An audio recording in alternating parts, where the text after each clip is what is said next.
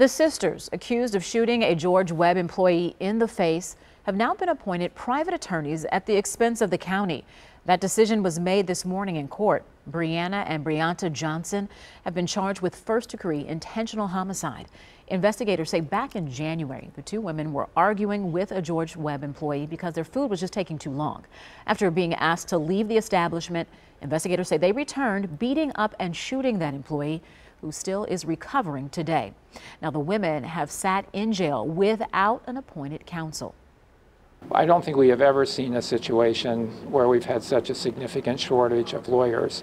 I would say historically, we might find a case or two where we were struggling to find a lawyer, but nothing like what we're seeing today. It's unfortunate for you. This shouldn't have taken 2 months. It's unfortunate for the taxpayers of Milwaukee County. Now, since private counsel will be appointed, this is going to cost the state more money, actually the county, which is taxpayers, to cover the trial for both of these sisters.